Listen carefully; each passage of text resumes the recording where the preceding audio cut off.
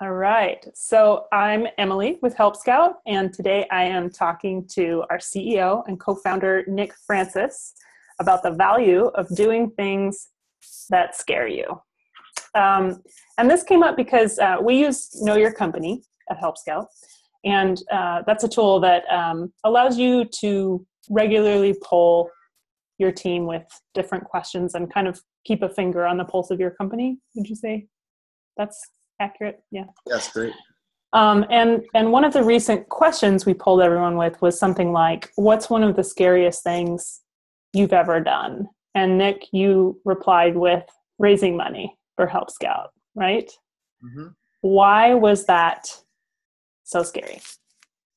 Well, I think there's a lot about being an entrepreneur that's really scary. Maybe that's what attracts me to it, because there's a lot of unknown. And for me, the opportunity to learn new things at a high velocity is often very scary because there's a lot of unknowns, and with fundraising in particular, it's scary because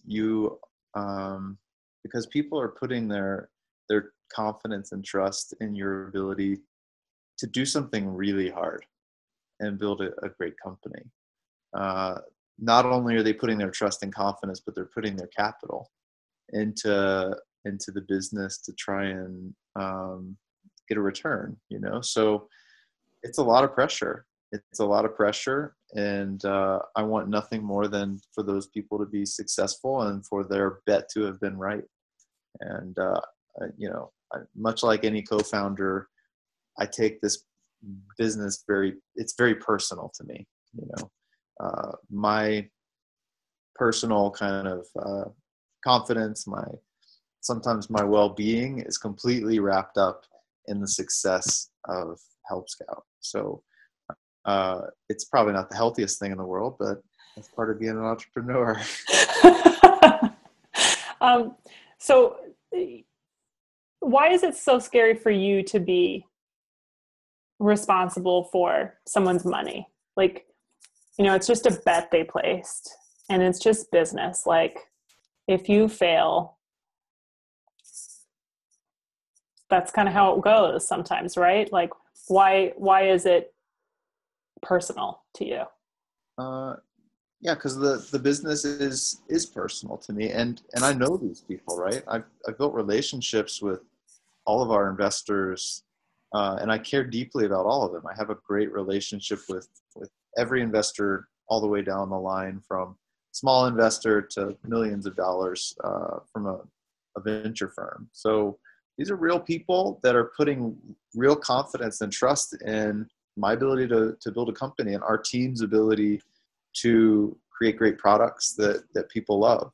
So it's much like hiring, like when you hire someone, I feel deeply responsible for that person's happiness, at least their work-related happiness. I know that's a big part of it.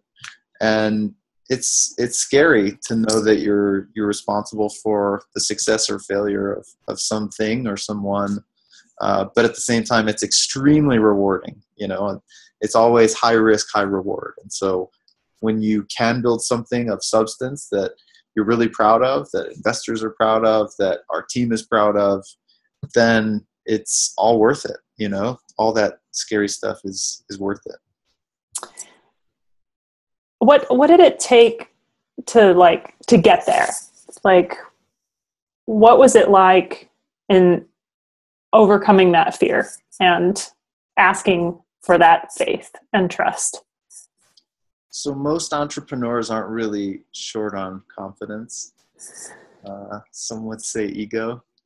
I try to really keep that in check and be as self-aware as possible and always kind of be learning. But in the end, I believe in myself and my ability to do things well. And I know that I'm going to work really hard to try and make my partners successful, my team successful, my product successful. So that's completely worth it to me, and I'm going to learn a lot along the way. I'm going to learn so many new things at a very high velocity that it's just worth the risk to me. It's super exciting.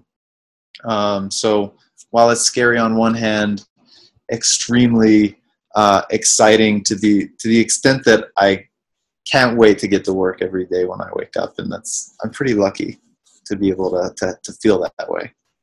What have you learned since doing that? Like what did you get out of overcoming those fears that kept you up at night, other than like millions of dollars? What did you gain?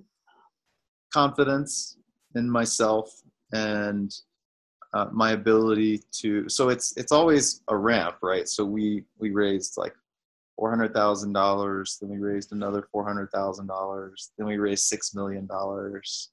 So as the business continues to grow and we learn new things along the way, I'm building confidence in not only my ability to serve the company and the shareholders, but my team's ability to do really outstanding things. So the learning is really key to just kind of building confidence and being willing to take on what you might perceive to be scary. Well, I've been through this 3 or 4 times now, right? So I know it's scary, but I also know what's ahead. I have a good sense of what's ahead and what's expected of me. And so maybe it's a little bit less scary now.